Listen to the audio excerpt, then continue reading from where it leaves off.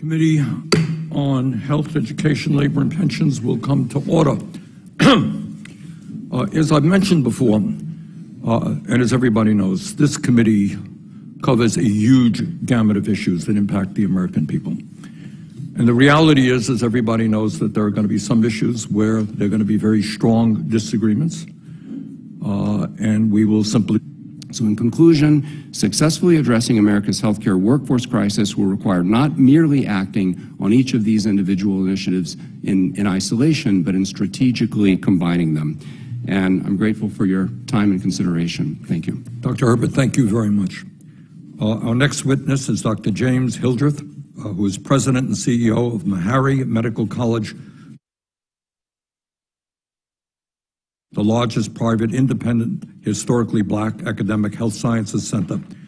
Dr. Hildreth was the first African-American Rhodes Scholar from Arkansas, and he holds a PhD in immunology from Oxford University. Dr. Hildreth, thanks so much for being with us. Thank you, Chairman Sanders, Ranking Member Cassidy, and members of the committee for inviting me to give testimony today about our nation's shortage of healthcare providers, where we need the most in the field of primary care, especially in communities without a doctor or nurse or physician to treat the sick in those communities. There are many reasons we are a country full of medical specialists, but woefully lacking in primary care professionals. But in the time allotted me today, I'd like to talk about ways to solve the problem, and perhaps to solve it very quickly. I'm the proud president of Meharry Medical College, as you heard, one of the nation's 4 historically black academic health science centers. We were originally founded to train students that the white medical system refused to train in order that those students might treat patients that the white medical establishment refused to treat. Our purpose remains essentially the same today. The majority of the students that we attract come to us to learn primary care, and they intend to serve in places often ignored by mainstream medicine. And I'm proud to say that 80% of our graduates do go on to serve the underserved. In other words, we already train exactly the professionals this country so desperately needs. The majority of our students do not have to be incentivized to switch from lucrative subspecialties to practice primary care. They are fully committed to working in rural communities and urban healthcare deserts. In many cases, their determination is born out of personal experience. They have watched a family member die of untreated diabetes or some other chronic disease. They have suffered themselves from a lack of access to wellness checks common in American communities. And I know what drives them. I'm one of them. I was born in rural Arkansas in the 1950s and watched my father die of cancer because no one would or could care for him. I have been trained at the world's most elite institutions, Harvard, Oxford, Johns Hopkins. Yet I choose to lead Meharry Medical College because Meharry graduates and their counterparts at Howard, Morehouse, and Drew choose to care for people like my father. Poor blacks, poor whites, poor Hispanics, poor Native American people who deserve to be healthy just like the rest of us. I submit to you that the Consortium of Black Medical Schools already has the necessary history, structure, deep relationships with community organizations dedicated to eradicate health disparities, and we have the credibility within disenfranchised communities to help alleviate the shortage. We have been working for decades to increase the pipeline of minority healthcare workers in our country. We are already partnering with industries to support the education of minority physicians, dentists, nurses, researchers, and public health professionals. We work with neighborhood middle and high school students to introduce them to science and medicine. And at Meharry, we are grateful to Governor Bill Lee and the leadership of the state of Tennessee for supporting a program we have put in place to fast-track undergraduate students in the medical school who are committed to serving in rural areas in the state of Tennessee. But there's no simple solution to the healthcare shortage, and it's going to take a variety of initiatives to solve the problem. The HBCU Medical School Consortium is well poised to lead the effort, but we need your help. We've done this work for generations, even though we've been woefully underfunded. Because of my 30-plus years at prestigious majority institutions, I am fully aware of how the federal government sometimes chooses to allocate funds to institutions that are deemed uniquely qualified to solve certain problems facing the nation. Today, I submit to you that HBCU medical schools are uniquely poised to solve this problem. We ask your help in doing so. Specifically, We ask for $5 billion over the next 5 years to improve our infrastructure, the labs, the simulation centers, the study spaces, the classrooms at our institutions that have been egregiously underfunded for decades. This will also allow us to dramatically expand our pipeline programs that are meant to get more minorities in healthcare professions. These funds, while they are certainly significant, are a mere drop in the bucket compared to other budget items and will pay immediate dividends to quickly expand the pipeline and close the health disparity gap. We also ask that Medicare's GME policy be amended to give expanded consideration to hospitals that train a large share of graduates from Black medical schools. Finally, we ask your support to ease the debt burden of students coming from poor, working-class families whose heart are in healthcare, especially primary care. Our students who come from lower-income households often graduate with hundreds of thousands of dollars of debt. This debt burden can be a deterrent from entering primary care, and we need those folks in the game, and we need them right away. Our graduates are ready, they're willing, they're desperately needed. Our nation's HBCU medical schools have trained them well, and we know how to reach others who want to serve just like they do. Let's do everything in our power to break down barriers standing in their way so that America can benefit from the care they'll provide and reduce the barriers to care in the United States. Thank you, Mr. Chairman. Well, thank you very much, Dr. Hildreth. Our next witness is Dr. Sarah Szanton. She is Dean of the Johns Hopkins School of Nursing and an advanced nurse practitioner and has published more than 200 papers. Dr. Szanton, thanks so much for being with us. Chairman Sanders, Ranking Member Cassidy, and members of the committee, thank you for the opportunity to describe some of the factors contributing to our national nursing crisis and to offer some solutions for your consideration. As you mentioned, I'm a professor, a nurse, and the dean of the Johns Hopkins School of Nursing. I've spent 25 years at Johns Hopkins teaching nurses, nurse scientists, making house calls in the community, and conducting research. I state for the record the opinions expressed here today are my own and do not necessarily reflect the views of the Johns Hopkins University or the Johns Hopkins Health System. As we've discussed, our country is perilously short of nurses, and those we do have are often not working in the settings that could provide the most value. This was true before the pandemic, as you mentioned, and has become more acute. One thing that's not been mentioned is the average age of nurses today is 54 years old, and 19% of them are 65 or older. So you can imagine we're worried about the future as well. Coupled with the aging population that has more and more chronic conditions as well. There's 4.5 million nurses, and nurses are often considered the oxygen of any healthcare setting. So as a country, we need people to become new nurses, and we need to retain current nurses, and there's many steps to both. To become a nurse, one needs to first be able to imagine oneself as a nurse, to apply and be accepted by a nursing school, and have the resources to pay tuition, food, housing, and perhaps childcare while in the program. One needs to have dedicated time and space to learn and then pass the nursing boards. For the school to be able to admit that student, it needs enough faculty, adequate facilities, clinical settings in which to place nursing students for experience, and scholarships to offer. And then to stay in nursing, nurses need supportive, safe work environments, a career ladder, and for some, the ability to return to school to develop the science behind prevention and care.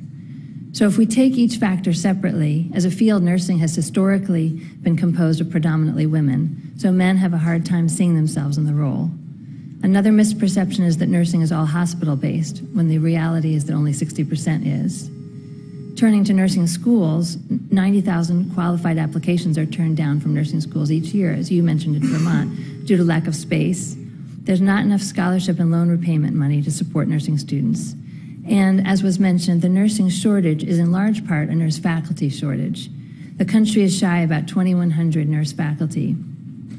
We need to increase the number of highly educated nurses who can be faculty and retain them by paying them as much as their clinical counterparts would receive. I mentioned that schools also struggle to find nurses outside of school willing to precept nurses in training, and this has been mentioned across the board. Like medical school, nursing education combines classroom learning with hands-on clinical training. And that clinical training relies on established nurses willing to precept students. And it's been mentioned about graduate medical education. There's nothing similar for graduate nursing education. There was a small pilot that has ended that was successful. So at a time when nurse shortages are glaring, nurses with a full clinical workload who are often overtaxed struggle to take on students on top of that. Finally, some schools have offices, classrooms, practice spaces, and simulation areas that are arcane. So as leaders in nursing, we prepare for both current and future challenges. The current we've discussed, but we also need to prepare people for the health system of the future, in which most encounters will happen at home, online, in clinics, in schools, and in businesses.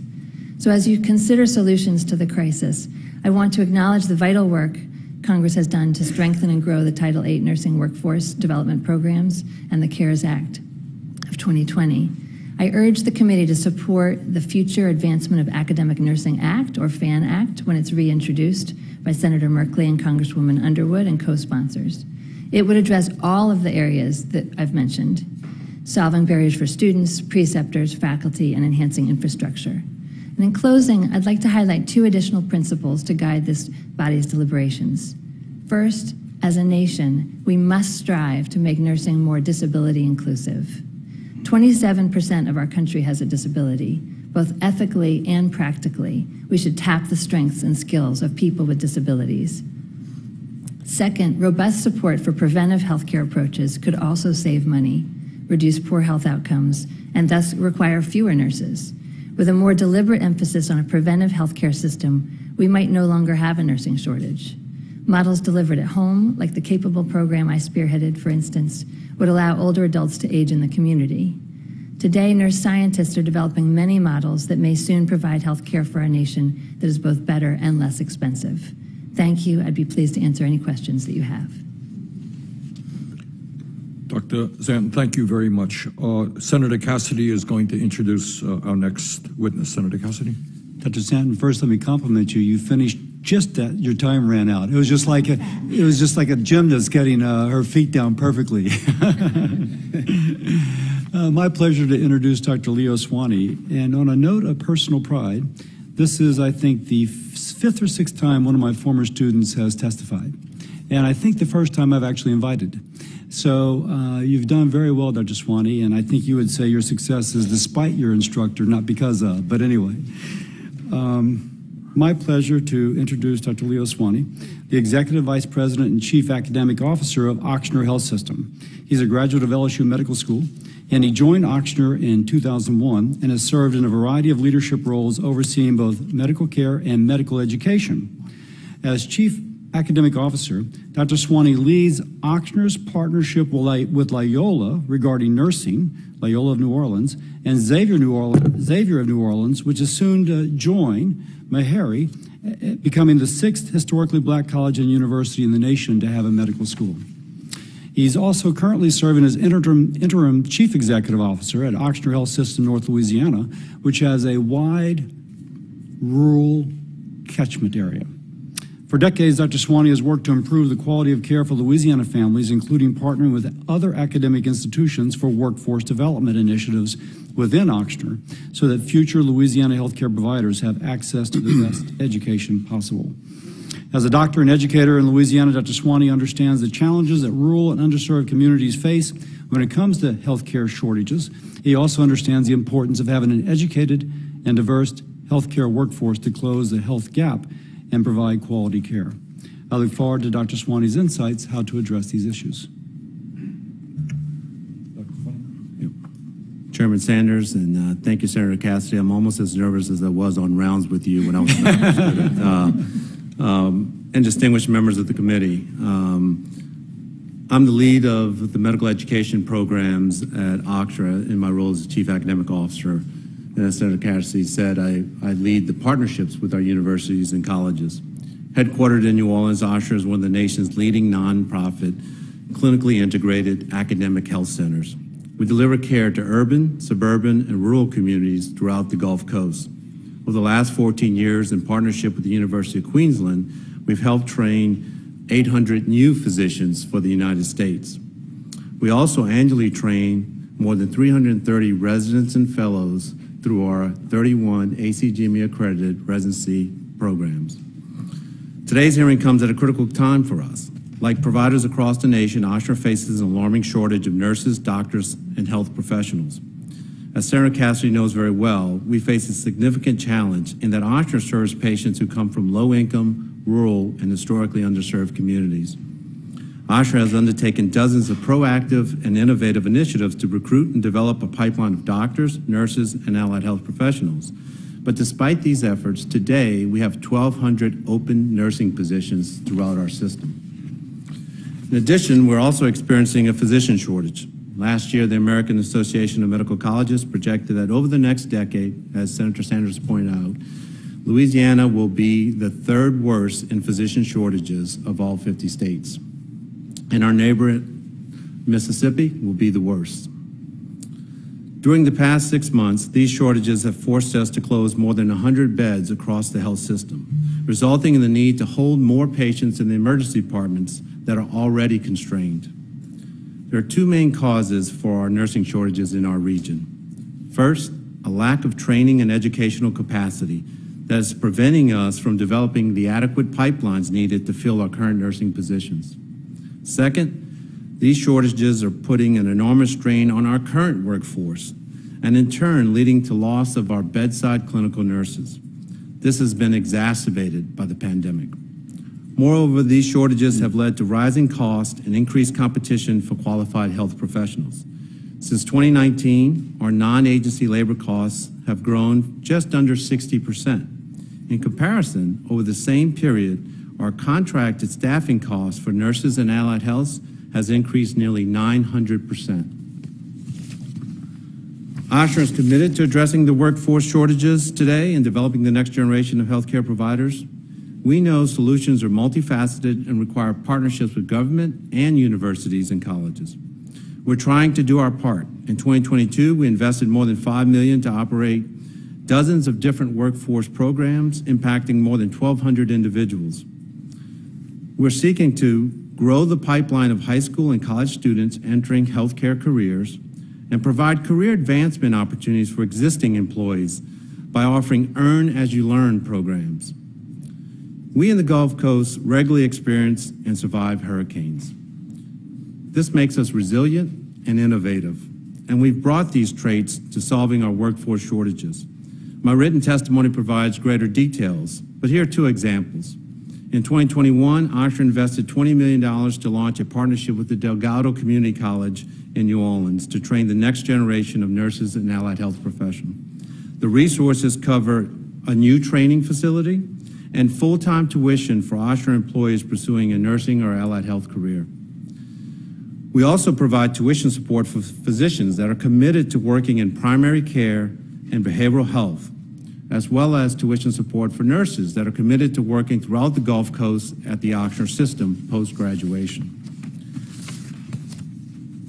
We understand and take real responsibility that we need to train a more diverse workforce that represent the diverse communities that Louisiana and Mississippi. To that end, in January, Ochsner partnered with the Xavier University, one of our premier HBCUs, to announce plans to create the Xavier Ochsner College of Medicine with the explicit mission to increase the number of underrepresented physicians in the U.S. We appreciate that Congress has taken several steps to address healthcare workforce gaps. However, additional efforts are needed to bolster local efforts like the ones we have undertaken. My written testimony provides a range of ideas, including investments to help scale our proven local solutions, increasing the number of GME slots, and providing more stable Medicare and Medicaid reimbursement climate for our physicians. In conclusion, on behalf of Ochsner and all the communities we have the privilege of serving, thank you again for this opportunity. We stand ready to work with you and your colleagues through public-private partnerships to ensure access to quality care for the patients across the Gulf Coast and our nation. Dr. Szanton, thank you very much for your testimony. Our final witness will be Dr. Douglas Staiger, professor at Dartmouth College. Dr. Staiger received his PhD in economics from MIT and has served as faculty at Stanford and Harvard before joining Dartmouth in 1998. Dr. Staiger, thanks for being with us. Thanks, Chairman Sanders, Ranking Member Cassidy, members of the committee, it's an honor to be here this morning. No group of workers has been touched more directly and deeply by the COVID-19 pandemic than frontline healthcare providers, particularly nurses. I'm going to focus my comments on nurses this morning, and I'm an economist, so I'm going to focus on data about employment and earnings in nurses. The U.S. has enjoyed steady growth in the registered nurse workforce, doubling the number of RNs per capita over the last 4 decades. However, since the start of the COVID-19 pandemic, the RN workforce has been in flux. So, developing effective policies to strengthen the current and future RN workforce requires timely data. Over the last 20 years, I've worked with the research team to identify emerging trends in the healthcare workforce and forecast the future supply of RNs. And based on our recent and ongoing research, we can see 3 key issues going forward. First, after a sharp decline in 2021, our unemployment recovered in 2022 and now is nearly 5% above where it was in 2019 before the pandemic. So there's been strong growth. RN earnings have grown slightly faster than inflation during the pandemic, whereas earnings in other occupations have grown more slowly than inflation. So encouragingly, as of 2022, both RN employment and earnings are at or above their pre-pandemic trends. But the big change that we've seen during the pandemic has been a shift of RN employment away from hospitals and into other settings such as outpatient clinics, physician offices, schools, etc. All of the growth in RN employment since 2019 occurred outside of hospitals. And that's very unusual. We haven't seen that in years before. This helps to explain why hospitals are reporting shortages of RNs. Right? If this trend continues, actions will be needed to improve the work environment and attract RNs back to working in hospitals. Otherwise, hospitals will need to develop strategies and be supported to better utilize a smaller RN workforce. Second key issue for the future supply of RNs is the educational pipeline. Application to nursing schools dipped in 2020, but rebounded strongly in 2021 and have continued their upward trend. Today are as high as they've ever been. However, the pandemic decreased academic preparedness of high school students entering nursing programs, which threatens to slow their educational progression and entry into the workforce.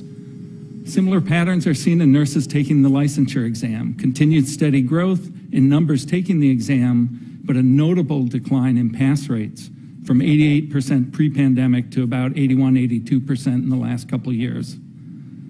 These trends parallel the decline in academic achievement during the pandemic for students in K-12 education, particularly those attending high poverty schools who lag roughly half a grade level behind pre-pandemic achievement levels. Nursing schools and employers realize they have to provide their nursing students and new nurse employees with additional training, and this may need federal support. Third key issue is the adequacy of the rural RN workforce, which I know is a concern of members of the committee. The number of RNs per capita in rural areas is actually comparable to urban areas and projected to steadily grow amidst declining rural physicians and limited rural nurse practitioners. So it's actually quite different from physicians, where physicians in rural areas are definitely underrepresented. However, rural RNs are markedly less diverse than the population they serve, and only half of rural RNs have a bachelor's degree or higher, compared to over 70% for urban RNs, and a recommendation 10 years ago from the National Academy of Medicine that 80% of RNs have bachelor's degrees by 2020. The Department of Health and Human Services has recently announced large investments in the rural health workforce, which could be used for programs such as the scholarship and loan forgiveness that increase bachelor's degrees among rural RNs and help achieve greater diversity among RNs in rural communities. Putting all this evidence together, we've updated our forecasts and actually continue to forecast strong growth in the RN workforce. Forecast that there will be an additional 1 million RNs over the next decade in the workforce, on top of the current employed workforce of about 3.5 million. The main concerns that need to be addressed in the near term are the shift of RN workforce away from the hospital, decreased preparedness of students entering and exit nursing schools, and the need to diversify the rural workforce and increase bachelor's degrees among rural RNs. Finally, as I stated at the beginning, effective workforce planning and policy making requires timely data and analysis. It would be valuable if there was a federal effort to coordinate collection of better data on healthcare workforce that could be used to monitor the lingering effects of COVID-19 pandemic. This was something also that was recommended in the earlier National Academy of Medicine report. Thank you. Thank you very much. Let me begin the questioning and give the mic over to Senator Cassidy, and we'll go around the table. As I mentioned earlier, in my state, in our largest hospital, we have seen a huge expenditure of $125 million for traveling nurses at a time when we have more young people who want to become nurses but can't accommodate them in our nursing schools. Dr. Herbert, is that in fact just a Vermont problem, or is that a Maine problem? Is that a national problem? Senator Sanders, it's very much a national problem. The traveling nurse situation that you described, I mean, you're exactly right. We're seeing the exact same thing in Maine. There's a number of reasons for it, but I think what you're hearing from the panel today, there's consistency in terms of the nurse educator problem. But there's also, hospitals are really strapped with the workload issues that I described earlier in terms of reimbursements, and so it's complicated. But the clinical training sites like hospitals need support to be able to accommodate more trainees, which will help with the problem. Okay, Dr. Szanton, how are we going to give me some specific ideas as to how we get more nurse educators out there so we can accommodate the number of young people who want to become nurses? If we could increase all the programs through HRSA, like the Nurse Corps, that would be a really concrete suggestion. Currently, almost none of our students are able to get the Nurse Corps because we were a master's program. So I think, solving all the problems that we talked about and having more simulation, passing the FAN Act would be ways of quickly trying to increase the nurse faculty abilities of this country. Okay. Dr. Hildreth, it is widely recognized, not debated, that African Americans, Latinos, and Native Americans are underrepresented in the healthcare profession. No one debates that. What is the impact of that? People say, so what's the difference? So you have a white doctor, a black doctor, who cares? Is there a difference? What is the difference? Thank you, Senator Sanders. The data are very clear, as my colleague referenced earlier, that when the healthcare workforce reflects the population they care for, outcomes are better. That's not to say that a white doctor can't provide great care to a black patient. That happens every single day in our country, and vice versa. But when the provider team looks like the population they're caring for, the outcomes are better. That's been demonstrated over and over again. That's what we lose by not having a diverse workforce, the best outcomes for communities. Thanks very much. Dr. Szanton, you talked about large areas of Louisiana, in fact, all over this country, not having enough physicians, nurses, etc. It's a little bit outside of the scope of this hearing, although I'm going to get back to it because we have jurisdiction over the Community Health Center program. Do you think that expanding community health centers to rural areas in America would make a lot of sense? Thank you for that question, Senator Sanders. I do. I think they're important. Ochsner is starting 13 community health centers throughout Louisiana.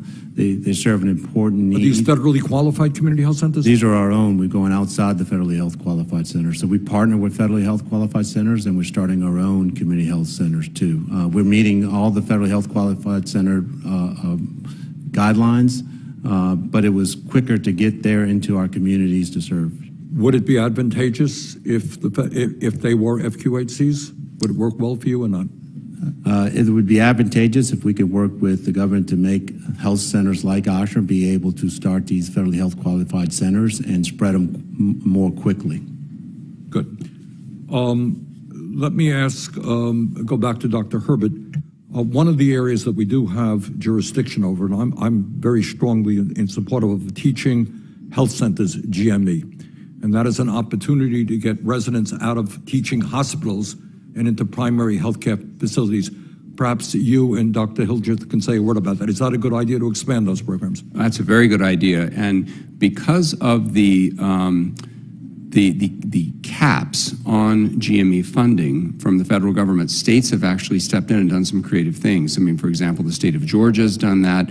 We're now working with colleagues in Maine to establish, trying to get some legislation through the state of Maine to actually directly fund GME through partnerships based in community health hospitals, but in partnerships with the teaching hospitals. So there's some creative things that can be done. It can be done much more quickly if the CMS rules were changed in the way they fund GME, but there's other innovative ways of doing it. But we absolutely need more GME. This is critical not only for primary care, but for some specialty care as well.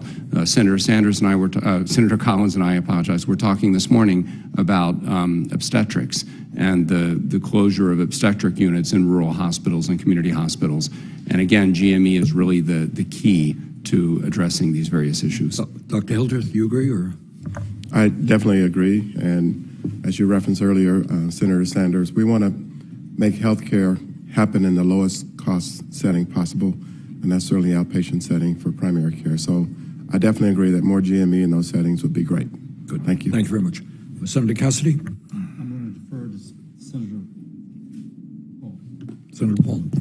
Thank you. Dr. Szanton, are you pro-choice with regard to patients making individualized medical choices?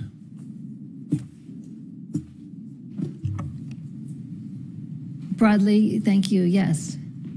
Are you aware that your university doesn't allow choice with regard to vaccination, that you require all of your students to have 3 vaccines in order to be students? Yes. So it's sort of choice, but not so much when regarding vaccination. Are you aware of the increased risk of myocarditis with the COVID vaccine, particularly with successive COVID vaccinations in males between the ages of 16 and 24? Senator, thank you for the question. I'm prepared to talk about the nursing crisis and that we have vaccine requirements across the board for a lot. Here's the problem. If you exclude everybody from being a nurse who believes in basic immunology, you're going to include a lot of smart people who believe that you can get immunity from both vaccination as well as infection. And if you say, well, we're just not going to take the people who believe in that old-fashioned infection thing, providing immunity, we're only going to take the people who will do as they're told. I mean, do you think individuals should be treated the same when they come to the emergency room? If you got an 18-year-old with chest pain and a 68-year-old obese diabetic with chest pain, you think they get treated the same in the emergency room? There are differences based on age. We used to always make differences even on the flu vaccine. We advised it for people at risk. We've done this forever. This is the first time we've done it. We're now doing it with an experimental vaccine, one that's not been approved. Do you think that prior infection affects your immunity? Senator, I don't make the choices about the vaccinations. That's at Johns Hopkins University. Right, but you're a leader at Johns Hopkins University, and you could well have your opinion stated. Dr. Marty Meharry is there, and Dr. Marty Meharry has been very active in this. He has looked at the incidence of myocarditis, and he says it's 28 times more likely to get myocarditis from the vaccine than from COVID for a particular cohort of young men. Women it also applies to, but more men than women. I assume you have men and women in your nursing program. This is a big deal, and it might affect. It affects the Marines. It affects everybody else. We finally fixed it with the Marines. We're not making them do it anymore. But the thing is you're at an institution of higher learning. We should have questions. And I know sometimes we have to do as we're told, but you're also dean of the school. You have a voice. And we should be curious about things. In Britain, France, Germany, Norway, Sweden, Denmark, they don't have university mandates on this. Some countries don't recommend it for children at all. There really is a debate and discussion. You can have an opposite debate, but if you believe in choice, when something has a debate and there's arguments on both sides, you'd give people the choice. So the CDC did a study of 1 million patients. That's a pretty big study. It's an observational study, but it's a large study. And they asked, what are the chances that you will go to the hospital? And they divided it into different groups. One group was vaccination, and it showed a 20 times, and this has been repeated a lot, 20 times lowering of your rate of going to the hospital if you've been vaccinated. And I think most people accept that. Now, it doesn't stop transmission, so when you mandate this, you can't make any arguments about protecting other people. It's only about you at this point. But what they also found in this study of 1 million people was that people who had not been vaccinated but had been infected on a prior occasion by COVID were 57 times less likely to go to the hospital. So, I mean, you haven't been vaccinated.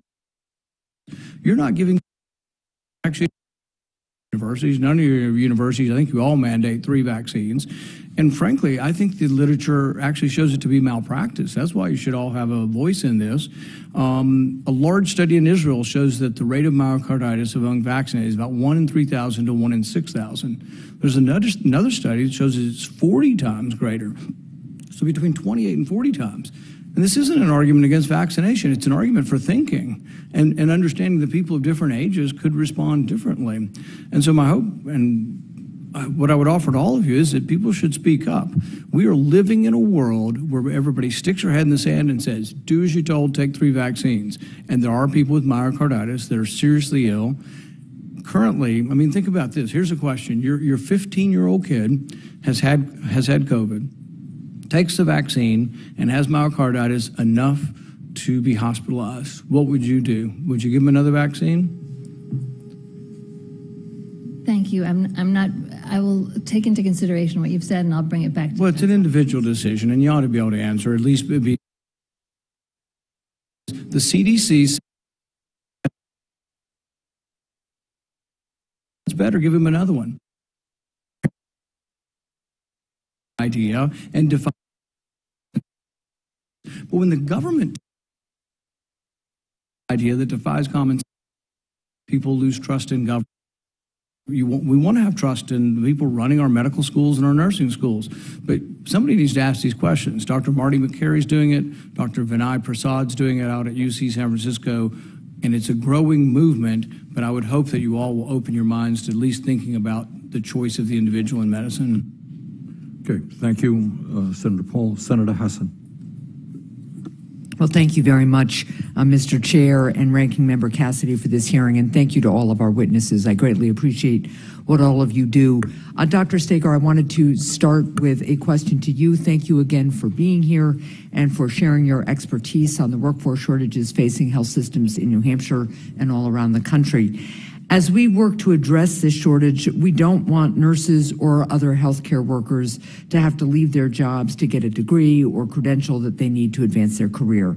Last Congress, I wanted to introduce the upskilling, double the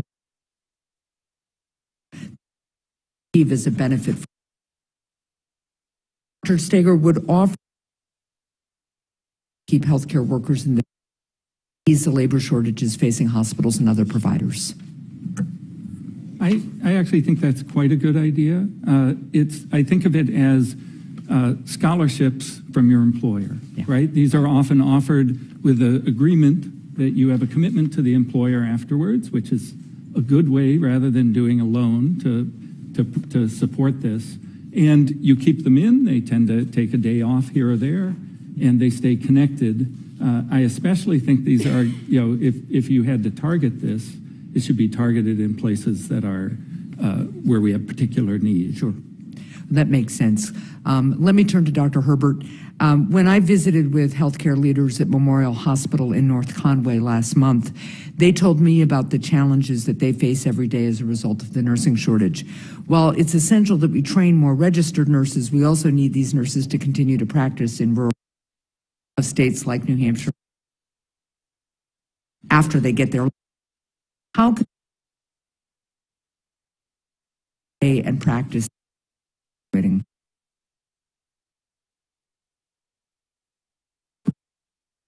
helpful.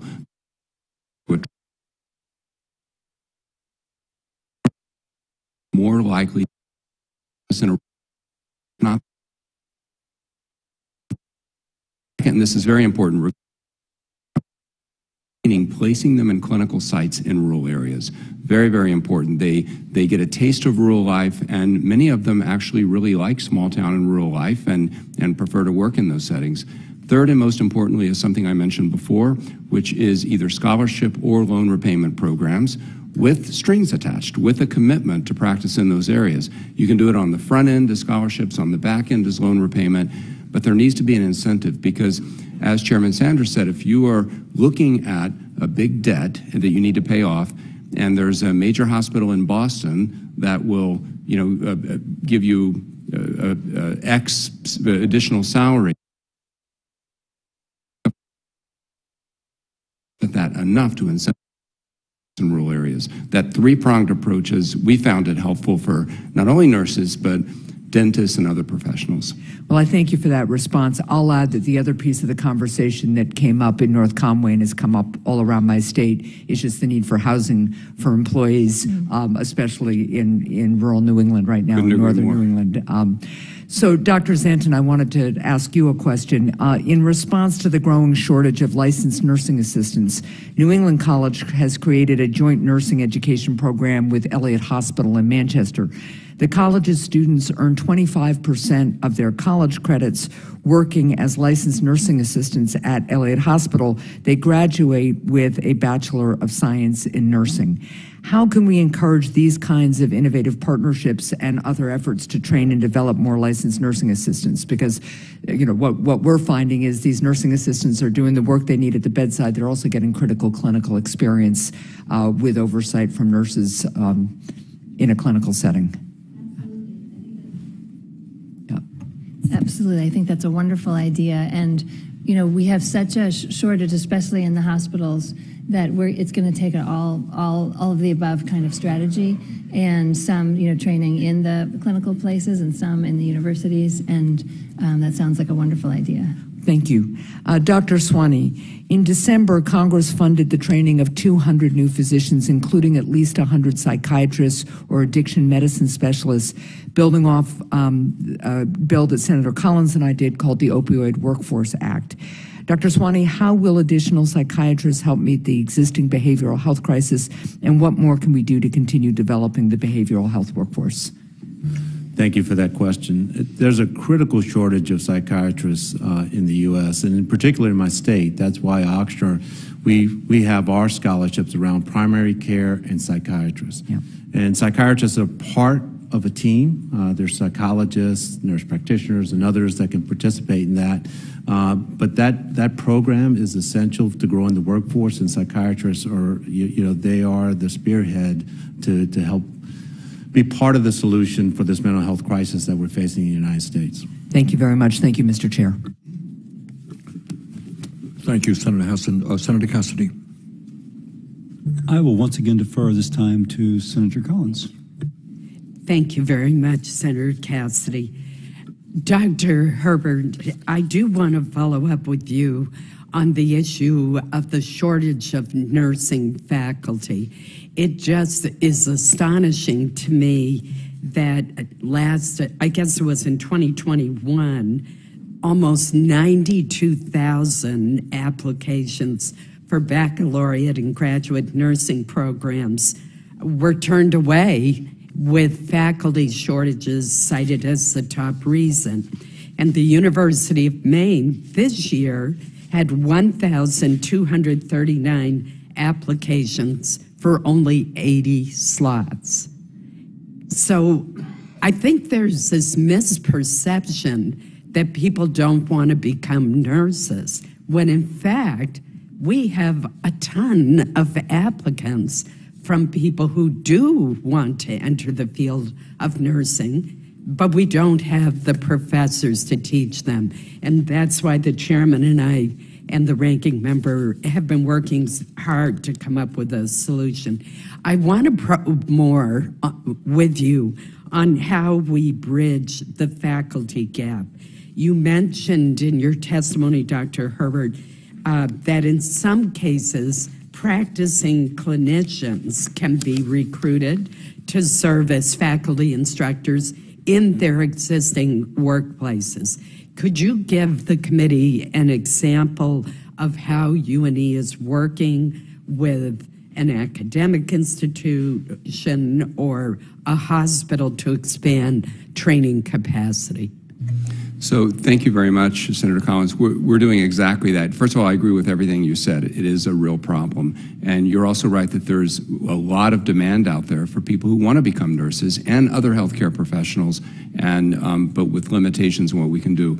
At UNE, we have increased the number of nurses we train 300% in the past 10 years. So we're continuously looking how we can expand that.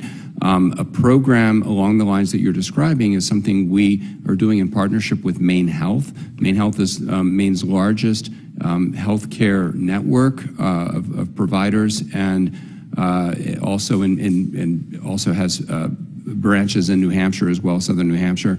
What we're doing is we're actually using the faculty on site, using nurses on site. We provide professional development and support from the university to have them train people on site in the Maine Health hospital system. So using clinicians, this is part of that laddering approach. So we're also training the nurses, upskilling the nurses, going from LPNs to RNs, RNs to BSNs, BSNs to nurse practitioners on site in partnership with Maine Health. And we're looking to expand that program with other healthcare programs as well. So trying to find creative ways of addressing the faculty shortage. Thank you.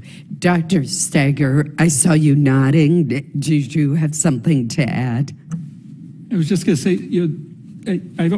there's been such strong growth in the number of people going through nursing schools.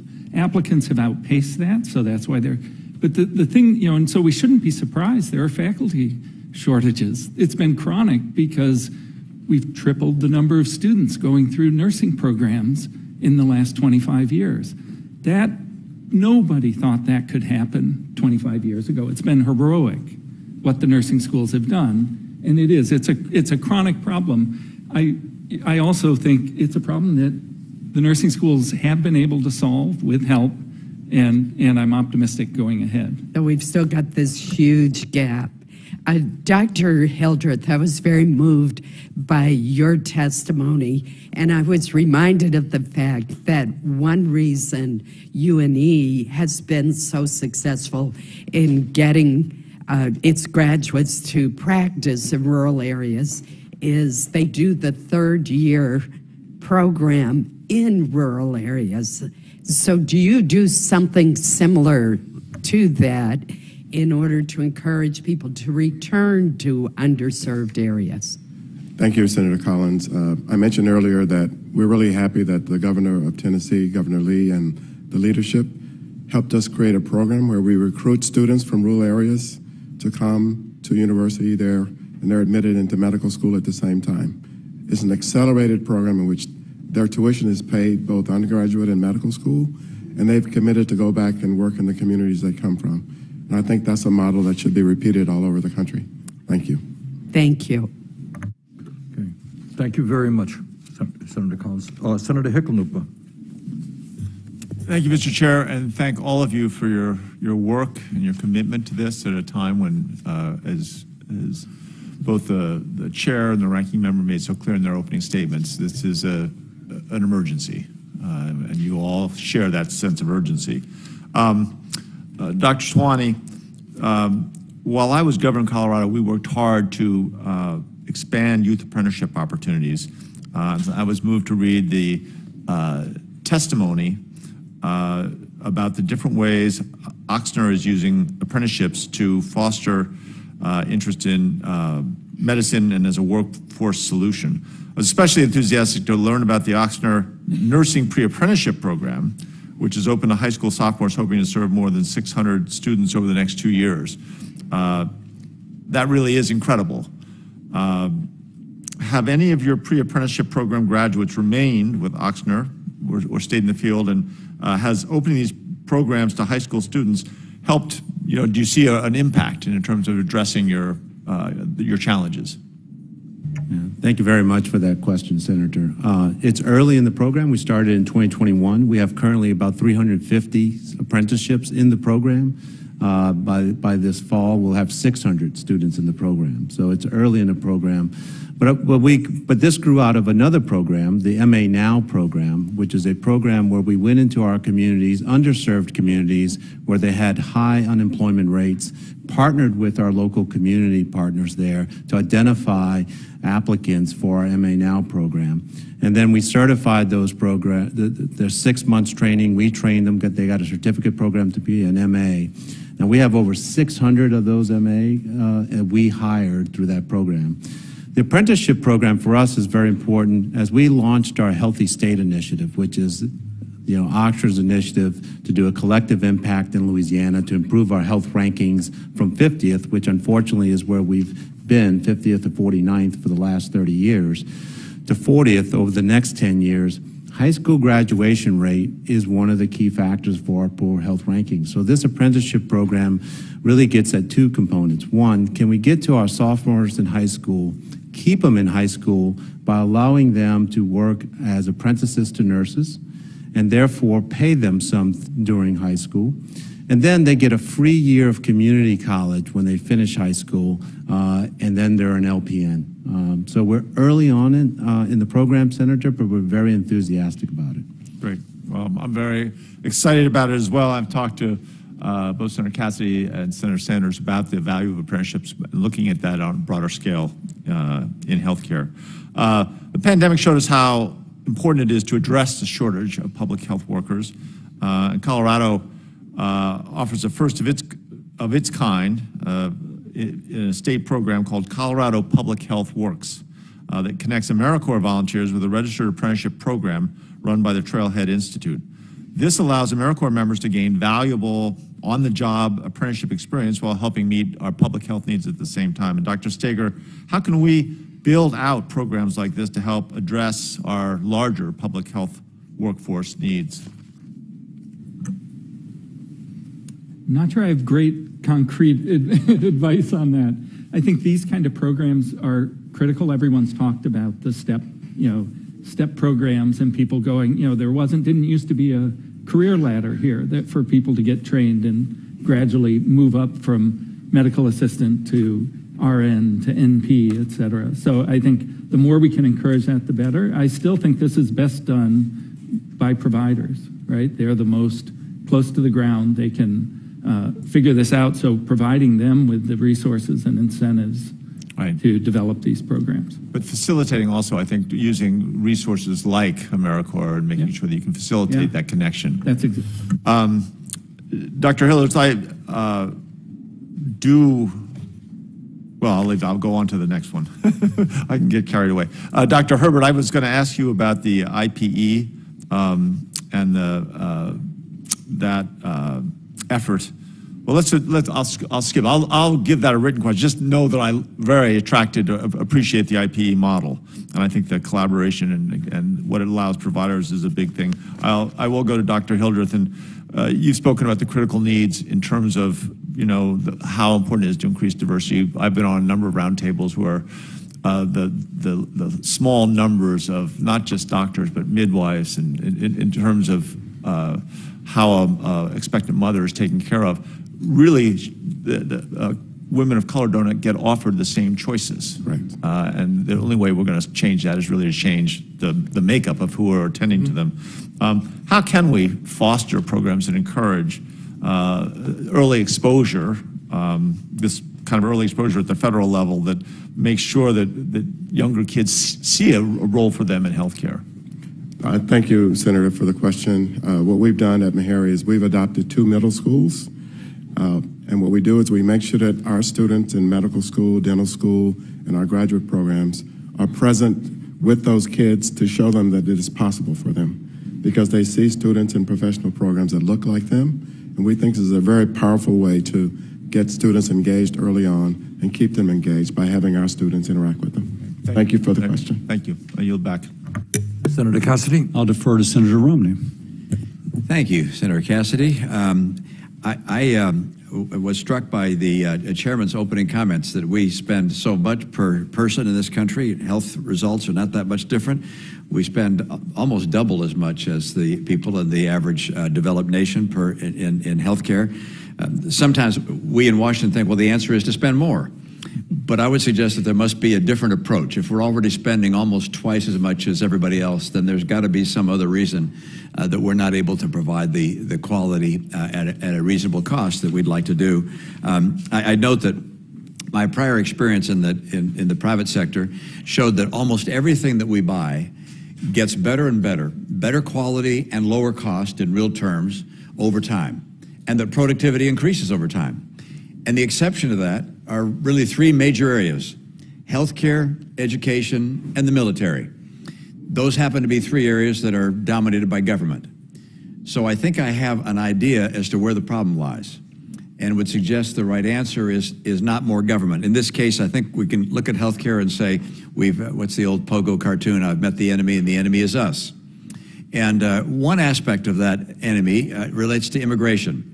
My understanding is that typically almost 20% of the nurses and medical professionals in this country come from foreign countries. But the backlog of medical professionals that want to come into this country has become enormous.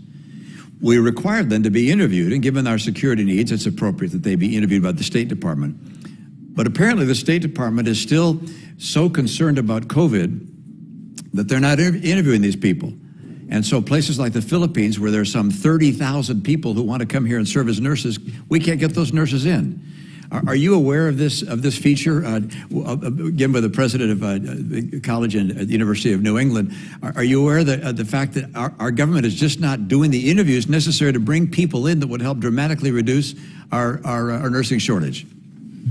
So, Senator Romney, I'll be honest with you, I'm not aware of that. I'm not up on that particular issue with the interviews, but if I'm going to be happy to speak to, because I agree with you about the importance of immigrants in our healthcare workforce.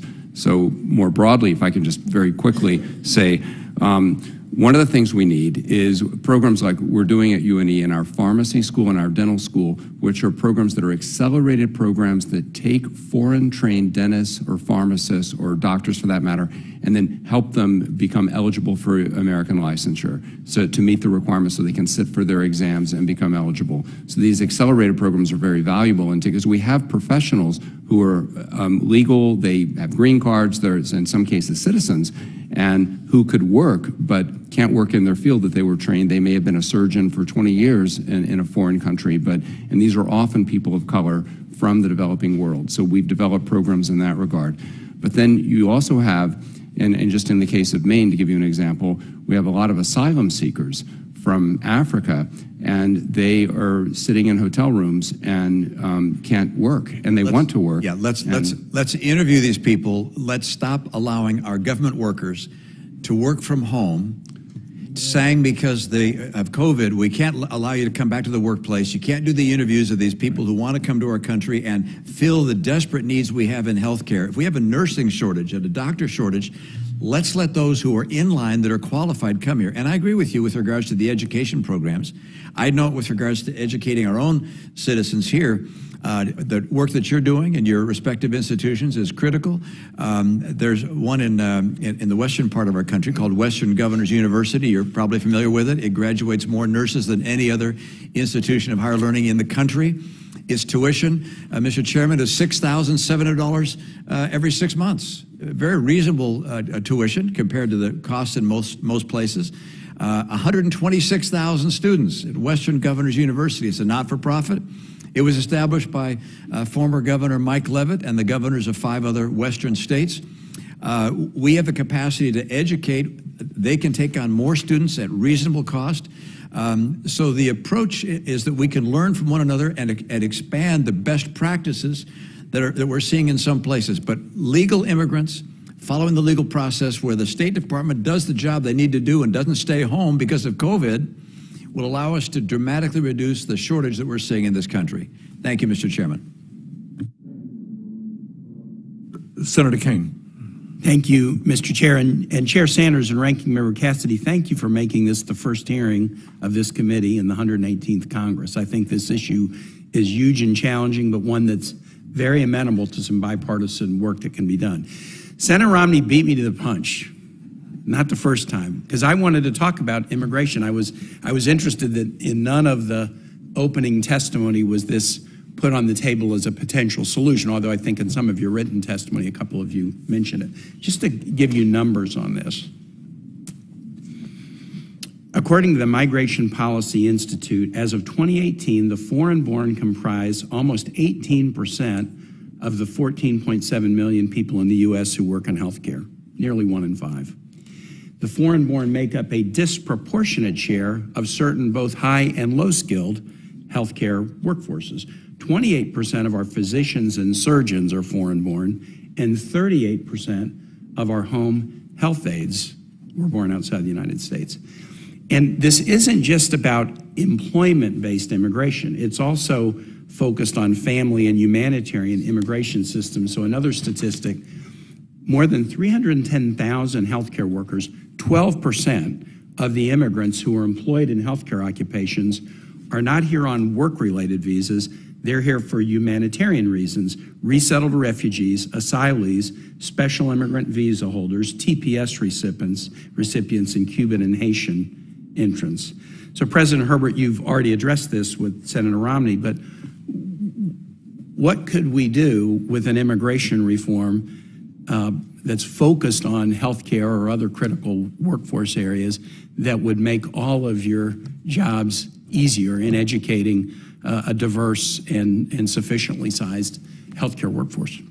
So, Senator Kane, thank you very much. First of all, I should say I'm not an immigration expert. I make no pretense to be, but I echo your concerns. I think that there's no question that immigrants disproportionately go into healthcare at various levels. They're very hard workers. They want to work. And I can tell you from personal experience, at least locally, what I see is a lot of folks who want to work. They're here legally, but they're not able to work because of arcane regulations that really should be changed. And so, we need, frankly, we need to encourage immigration in a state like Maine, where we are losing native population, and the only way our population is staying stable and even growing is through immigration. And there's many new Mainers who want to work and are not able to. My perception, and I don't have the data on this, but my perception in Virginia is that the foreign-born healthcare workforce is also more likely to work in rural Virginia. If I talk to physicians in Appalachia, they're more likely to be foreign-born than if I'm doing it where I live in Richmond or metropolitan, other metropolitan areas of the state. I have other topics I want to get to, but does anyone else want to weigh in on immigration issues? Yes, Dr. Hildreth.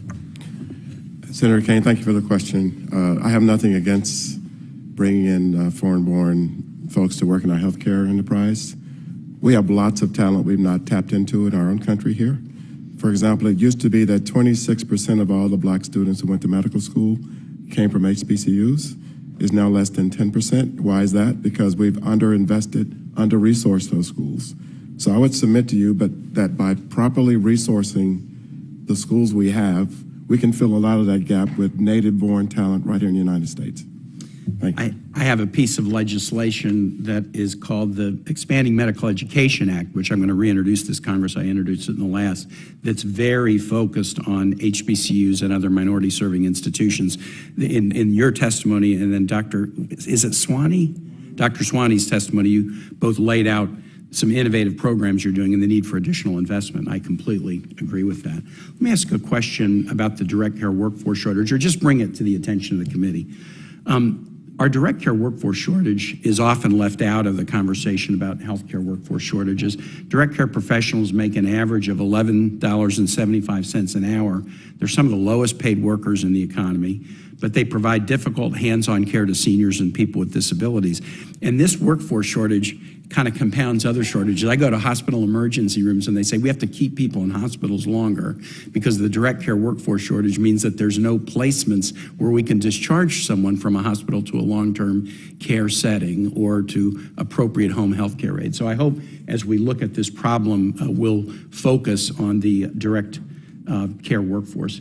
Finally, Mr. Chairman, I would like to introduce a letter for the record. Johnson & Johnson wrote a letter to thank Senator Cassidy and the whole committee for a bill we passed, the Lorna Breen Healthcare Provider Protection Act, which is to provide mental health resources to frontline healthcare workers. One of the ways we'll keep a robust healthcare workforce is making sure that they have the resources they need to be resilient. I'd like to introduce that letter for the record if I could. Without objection. Thank you, and I yield back. Thank you very much, Senator Kane. Senator Cassidy. I'll defer to Dr. Marshall, who for the first time in 2 weeks is not wearing Kansas City Chief colors. Well, thank you, Ranking Member and Chairman. I want to just remind folks that Kansas has 2 nationally ranked basketball teams in the top 10, and it's time to move on to basketball season. But I am honored to be here today to talk about an issue near and dear to my heart. This is the dream, the nightmare that I've lived the last 40 years of my life. There's been a physician shortage in rural America for at least 40 years. There's been a nursing shortage in rural America for at least 20 years. So the challenge before me as a person operating a private practice in rural America has been to recruit doctors, and then as running a hospital is recruiting nurses. Myself, I went back to rural America. One of the reasons was I had a scholarship, a state-sponsored tuition scholarship if I would go back to an underserved area. My partner was a recipient of a National Health Service Corps loan as well, and was able to repay it. So those are certainly, some of the things that are working. I want to talk about nursing shortage for just a second. 80% of the nurses could come from community colleges. Let me say that a different way. 80% of the jobs in healthcare could be done with community college nurses. Community colleges are the answer to the nursing shortage. Those folks are typically from a small town. They're going to go to that small town community college, are more likely to stay in that small town. Of all the students from my hometown that went off to the university medical school, I could maybe count on my hand the ones that came back. There was a 4-year program at Fort Hays, more of a rural community program. Those folks are more likely to stay back. But once those young nurses taste the life in the big city, they like it and they stay there. So as we think about going forward, I hope we can come back and talk to the community colleges, nursing programs a little bit more. What can we do to accentuate them? And the small colleges as well. There's quite a few small colleges with good 4-year programs as well. By the way, their student debt is maybe a fourth or a fifth of what a person coming to a university would be. I'll talk about physician shortage just for a second. We'll go on the other end of the spectrum. A lot of our physicians are leaving the market right now because of burnout. Issues like prior authorization, surprise billing. Our ER doctors have just been overworked and underpaid, if you will, but mostly they're burned out. They're getting burned out with the surprise billing issues, and just, frankly, just the COVID epidemic just overwhelmed the system, and those folks are leaving like we've never seen them before. Nurses, again, though we forced them to take a vaccine, some of them didn't like that, and certainly they were burned out as well. Anyone want to speak to burnout in the profession? Just want to go ahead. I'll speak to it. Thank you for that question, Senator Marshall. Look, I think what sometimes we forget when we're not on the front lines of healthcare every day is that the pandemic for us, for many of us, we can go and turn off our TV and go back home or work from home or work from our offices, and we can get away from the pandemic. We can get away from those stressors. For those frontline nurses and those frontline physicians, they can never get away from the pandemic. It's day in, day out, and it takes a toll. It's an impact on ill people, death and dying, and it's been a marathon for them, not a sprint, and that marathon continues. I think we've got to work on ways that we can improve the working environment. And it's been a more violent working environment, as there's been more verbal and physical assaults on healthcare providers. To that end, I think at Ochsner, we've really taken the approach of, we have a wellness office. We provided a lot of wellness programs for our nurses and physicians. We also work with our state legislators in the state of Louisiana to make violence in the healthcare workplace a felony, and also training our workforce on de-escalation techniques. But we have to be proactive in this area.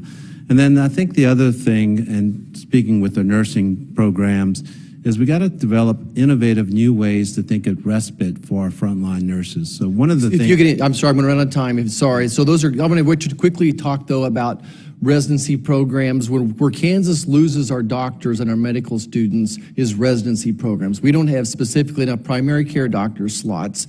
And one of the challenges I see is that orthopedic residencies are a moneymaker for hospitals. So the hospitals are willing to fund them, but primary care is not a moneymaker for hospitals, and consequently, they don't want to fund them. They want more government funding. So just, I'm sorry, I'm over time. Quickly address just how a big medical center hospitals look at primary care residencies as opposed to, say, a specialty residency that makes money.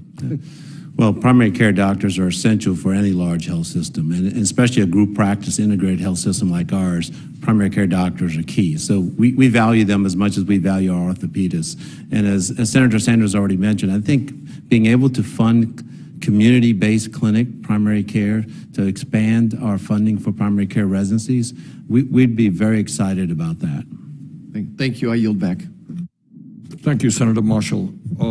Senator Markey. Thank you, Mr. Chairman, very much. And thanks to our witnesses, and thanks for focusing upon the critical healthcare issues that are facing our country today. Massachusetts is renowned for its top research institutions and its second-to-none healthcare system. And it creates an ecosystem for innovation and for care. But at the same time, even in Massachusetts, there are 19,000 positions sitting empty in acute care at hospitals. Half of all licensed practical nurse positions at acute care hospitals sit empty. For home care aides, mental health workers, social workers, paramedics, 1 in 3 of those jobs is empty in Massachusetts. So I appreciate the concerns I'm hearing from more rural states, but we have the exact same set of issues. And it's an urgent crisis.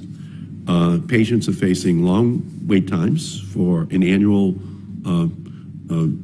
well visit. Kids are sitting in adult emergency rooms for hours, days, weeks, waiting for mental health treatment in Massachusetts. People trying to get help meet deadly delays in access to opioid use disorder treatment, like methadone medication, and the healthcare system strains under the weight of surges like the COVID pandemic and natural disasters. Meanwhile, our healthcare heroes who get into their careers to help people in their greatest hour of need are facing their own hour of need. The current system is forcing them to make impossible choices when faced with huge caseloads, immense pressure, intense burnout. So advocates and healthcare unions across the country are fighting to make sure we can keep our workers on the job through better pay and safer working conditions. But without enough of these critical workers, healthcare centers are closing their doors, turning people away, happening in Massachusetts, or forcing patients to wait in line for care. So we have to make sure that we care for our healthcare workers. So let me ask you, Dr. Herbert, I'm hearing over and over again that children are waiting for behavioral health services. People are having trouble getting treatment for substance use disorder. For people in rural communities, in western Massachusetts, or in northern New England, obviously these problems are very real. Can you talk about that and what you would recommend as a solution? Absolutely, and let me begin by saying that I completely agree with you. My comments largely focusing on rural, the underserved areas and rural areas. They're absolutely, and as the chairman in his introductory comments mentioned, there are underserved areas in urban areas as well that are just as acute and problematic. In terms of behavioral health, there's a number of things that we need. The first thing I would say is there is a critical shortage of psychiatrists, but we're never going to train enough psychiatrists to meet the psychiatric needs of underserved areas. I just don't see it happening in the next decade. There are answers, though. For example, nurse practitioners. So we can train more nurse practitioners in psychiatric to be psychiatric nurse practitioners, and we're developing precisely one of those programs right now. So we need the full range of behavioral investments in the full range of behavioral health services, all the way from psychiatry, nurse practitioners, down to, in some states like Maine, there are opportunities for a credential for undergraduates with an undergraduate degree to work in behavioral health. Most states don't have that. We do. I think more states should, so that you can actually, at entry-level mental health positions, behavioral health in nursing homes, in various kinds of community settings, schools, with just a bachelor's degree even. So we need investments across the board. Yeah, no question. My wife is a psychiatrist, so I appreciate this mental health crisis that we have in our country right now. We have a climate crisis as well, and climate can impact upon a community's healthcare resources. So, Dr. Szanton, could you talk about that in Louisiana? Yeah, unfortunately, because of our geographic location, we're no strangers to hurricanes, and we've dealt them. I grew up in New Orleans, so I've dealt with them for a long time, and we continue to deal with them. It's unfortunately part of our way of life down on the Gulf Coast, and we just look at ways to be resilient and adaptive. And how difficult is it, given the sometimes catastrophic events that you have to deal with?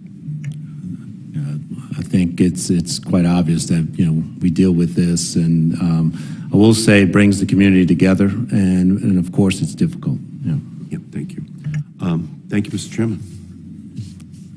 Thank you, Senator Markey. Senator Cassidy. I'll defer to Senator Budd. Thank the chair. Thank the ranking member. So I've heard firsthand from patients, doctors, nurses, and hospitals all around North Carolina about ongoing workforce challenges. I think we need to focus on preparing future healthcare workforce. For example, some Wake Forest Early College of Health and Sciences partners with Wake Tech Community College and Wake Med to provide students with hands-on experience, certifications, and even college credit. So in the House of Representatives, I led the Critical Healthcare Careers Act. The bill would help community colleges prepare the next generation of healthcare workers. Students should have the opportunity to gain on-the-job experience to prepare them for careers in healthcare. So Dr. Szanton, what steps is your health system in Louisiana taking to offer new credentials and educational opportunities for workers to join the healthcare workforce? Thank you for that question. I mentioned the MA Now program, which is one where we partner with our communities where there's high unemployment or underemployment to introduce workers into the health system through the medical assistant job.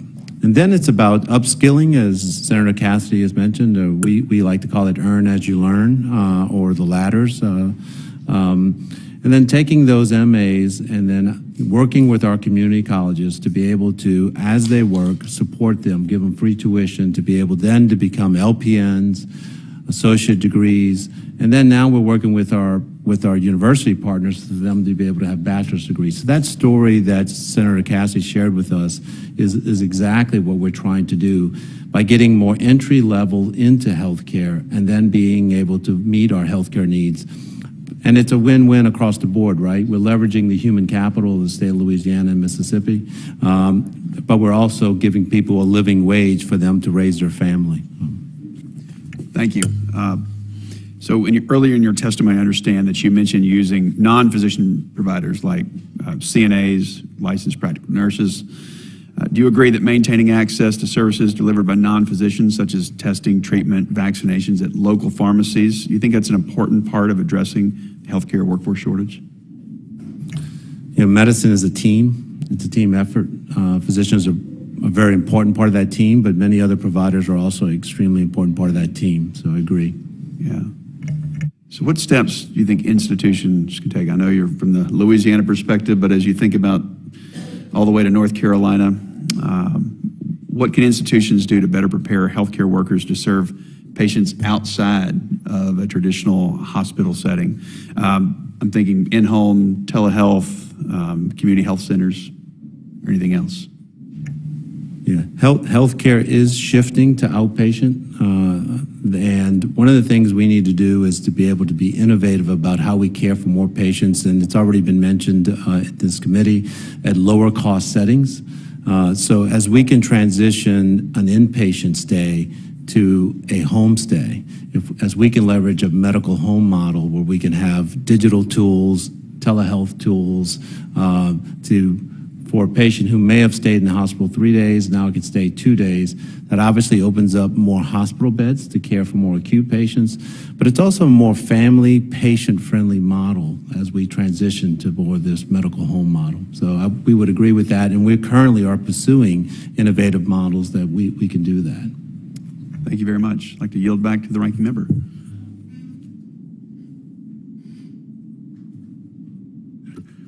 Thank you very much. Senator Baldwin. Thank you, Mr. Chairman. Thank you to our panel of witnesses. Really appreciate the conversation that we're having today. I wanted to start and raise once again an issue that came up in previous questioning relating to violence and harassment faced by healthcare providers and how that impacts the question that we're tackling today. A recent study found that more than 2/3 of nurses reported experiencing verbal abuse, and 44% reported being subject to physical violence. Last year, I was proud to reintroduce the Workplace Violence Prevention for Healthcare and Social Service Workers Act. This act would require healthcare and social service employers to write and implement workplace violence prevention plans to prevent and protect their employees from violent incidents. Violence against healthcare workers is totally unacceptable, and we need, I think, to do more to provide protection. Dr. Szanton, I would like to ask you to reflect on how violence against healthcare workers contributes to reduction of staffing levels, burnout, and the consequences of reduced staffing for patient safety. But since Dr. Szanton also raised this, I would like to call on you additionally to comment. Thank you for the question, Senator. Absolutely, it's an issue. I think, we're in the middle of a mental health crisis and a substance use crisis. And the way that the country feels more and more fractured, I think all of those together add to, I talk to nurses who say, I used to be the hero walking into their room, and I used to have just respect based on being a nurse.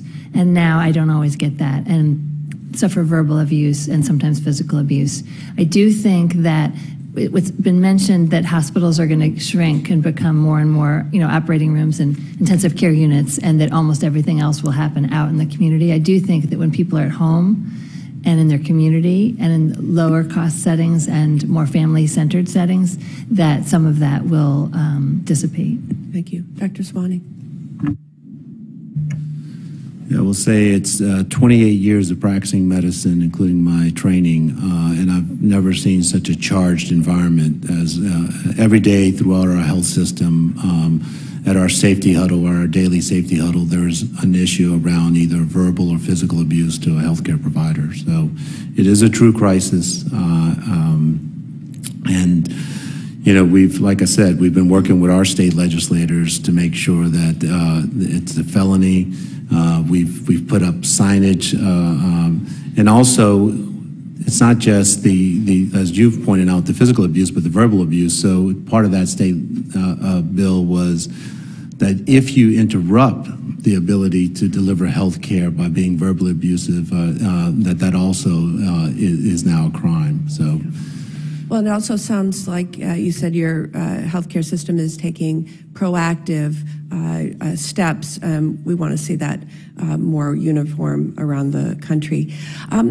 I also, turning to a different topic, I've been proud to lead the Bipartisan Palliative Care and Hospice Education and Training Act with my colleague, Senator Capito. The bill would grow, improve, and sustain the palliative and hospice care workforce. It addresses each aspect of the healthcare workforce pipeline. Importantly, the bill provides grants to schools of medicine and teaching hospitals to train physicians who plan to teach, and establishes fellowship programs to give providers the opportunity to learn more about providing palliative and hospice care. Dr. Szanton, could you briefly describe why it's important for academic health systems to provide physicians with both training to teach and opportunities to build their skills, upskill? And as a follow-up, how does additional training support or alleviate burnout? Senator Baldwin, thank you very much for that question, because 15 years ago I created a course to train residents in the intensive care unit around death and dying and palliative care. And in that course, we taught residents with real cases they had experienced during their month in the intensive care unit. And we had a debrief at the end where we went through, what they learned, but really kind of an emotional reset for them.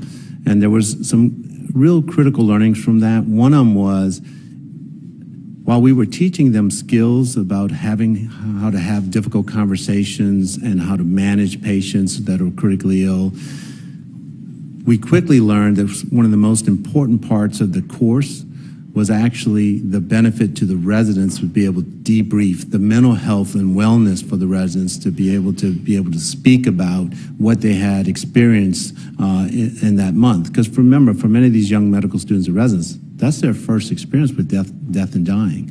So it has an incredible benefit to the wellness of our healthcare workers, and I've experienced that firsthand through that course. And I want to thank you for putting that legislative force. We're trying to start our own fellowship in palliative care. That's the next program that we actually are going to start. And it's critically important for the way we practice medicine. As our population ages, it's critically important, not just for our healthcare providers, that we be able to provide the appropriate care for patients in their time of need. Thank you, Senator Baldwin. Senator Murkowski. Thank you, Mr. Chairman, and thank you for this hearing today. As you and I have discussed, workforce within healthcare is something that is critically important. We both come from rural states, and when I think about the challenges that we face in providing health care in a big state geographically with small population, and the many challenges that we face, we can overcome a lot of that, but if we don't have the trained workforce, it just doesn't come together. So don't take my lack of chair time here as an indicator that I am not interested in addressing the challenges that we face in this. We've got competing hearings this morning, and so I've been jumping in between. But one of the ways that we have been trying to facilitate better access to care in a remote place like Alaska, where 80% of our communities are not connected by a road, is telehealth. We're working on the broadband to connect everybody so that telehealth actually is more than just the device, but it actually works. And I know that this subject has been raised, but I'd ask you, Dr. Szanton, apparently you had mentioned a pilot program for virtual nursing education. So in other words, this is a big challenge for us in Alaska. We got a nursing program, but how you get the teachers to teach it, can more be done with the nursing education programs for telehealth as opposed to just how we're thinking about telehealth generally? Yeah, thank you for that question, Senator Murkowski. Look, telehealth is a critical component for how do we reach our rural communities and address some of this, including on mental health, where there are many good models. And with the pandemic, we saw about a 400% or 500% increase in telehealth use during the pandemic, and we're able to demonstrate effective care for many patients using telehealth. So I think we've learned a lot from the pandemic. On the nursing side, our virtual nursing program really is not an education program, although there is some learnings for the bedside nurse, as it is a patient-facing program. And so there's a bunker where we 24-hour monitor the patients, and that allows the nurse then to be at the clinics, at the bedside, caring for the patient. And all of that electronic health medical records and a lot of that administrative work can be done by the nurses in the bunker. And for instance, a good example would be upon discharge, which could be an arduous process of all the paperwork to discharge. The bunker can do a lot of the administrative and all the discharge work, while the bedside nurse can just do the clinical work, and we can quickly facilitate transitions from a patient from the hospital to their home. So we haven't done a lot on the telehealth education on the nursing side other than that program. And like I said, the education component is that bunker also can work with the bedside nurse as an education part. Let me ask a little bit different question, and again, it speaks to some of the ways that we are addressing healthcare challenges in Alaska. We rely a lot on EMTs. I was just visiting with a woman from Chicken, Alaska. Chicken has probably never been a population of more than 100 people. Probably won't be, but her son is an EMT there, and basically what they do is they work to make sure that anybody out there can be trained in emergency services. But I understand that right now we have a significant shortage of EMS professionals. Studies have found that less than 20% of EMS organizations, at least in Alaska, have an adequate level of staff across the nation. Turnover of EMS professionals hovers near 30%. Very few stay in their role long enough to establish the stability that they need. What more do we need to do in this area? We've been talking about everything else, but what about emergency medical services? Dr. Herbert, you're nodding. I don't know who to direct this to, so I'll just throw it out there. Thank you. I was just agreeing with you. I tend to nod. I'm not a good poker player, but I will. First of all, I completely agree with you about EMS, and so there are many of us. I'm sure my colleagues on the panel are responding by strengthening our programs in that regard, and we have a robust program at my university. But if I could speak briefly about the telehealth piece, because I completely agree with you, we face the same challenges in Maine. The last time you and I talked was in Reykjavik, and there are people in Iceland and in Scandinavia that are really leading the world in terms of telehealth developments. And so we have a lot to learn from those folks, and telehealth is exploding in terms of beyond just telehealth, digital medicine, being able to monitor chronic conditions remotely and feed that information back in real time to providers. And then in terms of rural settings, people think of telehealth being from the provider to the patient, but it's also the provider back to the tertiary care medical center to get the consultation that they need. Tremendous work going on in this. What I would simply add is that we need to make sure that our regulations, the state level regulations, licensing boards, accrediting bodies, government reimbursement, that it keeps up. So we saw some positive changes during the pandemic. We need to make sure that those are sustained. But my concern is that with the incredible innovation that's going on, and this really is going to be transformative over the next 10 years, that these entities are going to fall behind, and it creates tension and delays the full utilization of telehealth and digital medicine.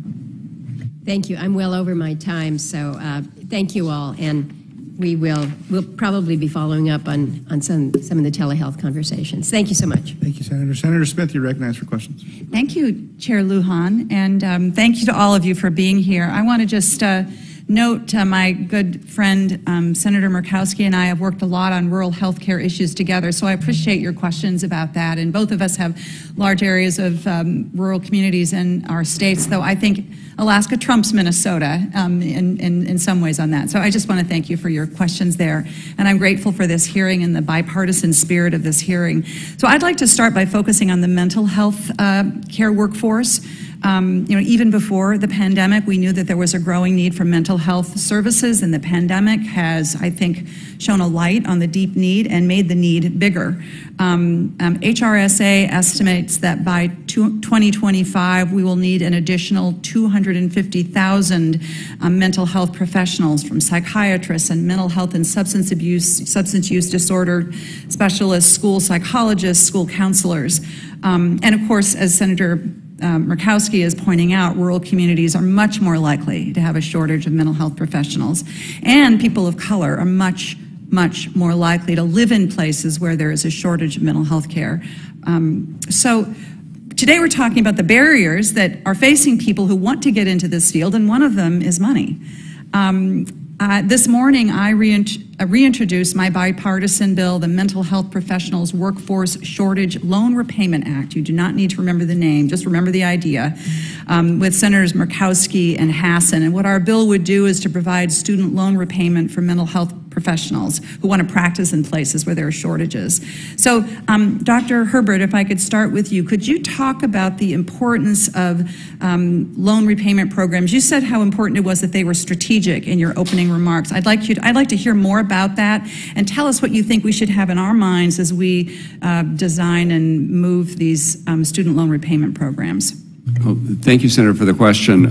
Completely agree with you about the mental health crisis, and it's important that there's a number of things to say about this. First of all, we need to make sure that we train people in primary care who are not mental health specialists to do mental health first aid, to be able to, people in our schools, for example, teachers, to be able to recognize and be able to make appropriate referrals. So that's one piece that's there. In terms of loan repayment programs, these can work very, very well if they're done strategically. So just to give you one example, the chairman mentioned dentistry before, and we haven't talked a lot about that today. We have an incredible partnership with Delta Dental, Northeast Delta Dental, for loan repayment programs for dental graduates who decide to set up shop in underserved rural areas. Right. And we've been able to place, in the 5 years, 5 graduating classes of our new dental school, we've been able to place about 20 dentists in very, very remote rural communities that didn't have dentists before. So with regard to mental health, it's the exact same thing. We just need to make sure that we're targeting that there's a strong contingency where they need to practice in underserved areas, either rural or urban areas. And it's not just, I'm great about loan repayment programs in general, but to be maximally effective, they have to target underserved areas. Yeah, exactly. And I appreciate your comment about training in primary care, because our brains and our bodies are connected. It's one person, one body, and we too often segment out our mental health care from our physical health care in ways that are not good for our overall health care. So thank you for that. Dr. Hildreth, I so appreciated your testimony, which I was able to hear before I went off to other committees, about the crucial role that historically Black medical schools play and the assets that you have when it comes to relationships and expertise and trust. And I wonder if you could just, and also, you very well pointed out the disparities that you experience in terms of the resources that you have available to build on your mission. So I wonder if you could talk a bit more about that, and maybe, I care a lot and have focused a lot on the great disparities in maternal health care, maternal morbidity, the disparities between Black women and white women, and how that kind of pans out as you think about the practices and the people that you work with.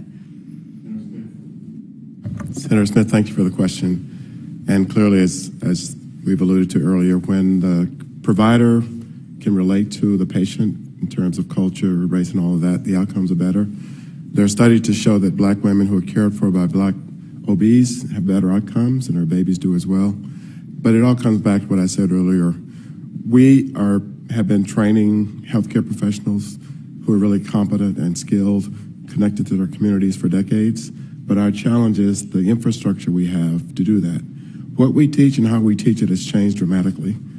And majority institutions have been able to keep up with that change, but we don't have the resources, for example, to do small group teaching as opposed to sage on a stage.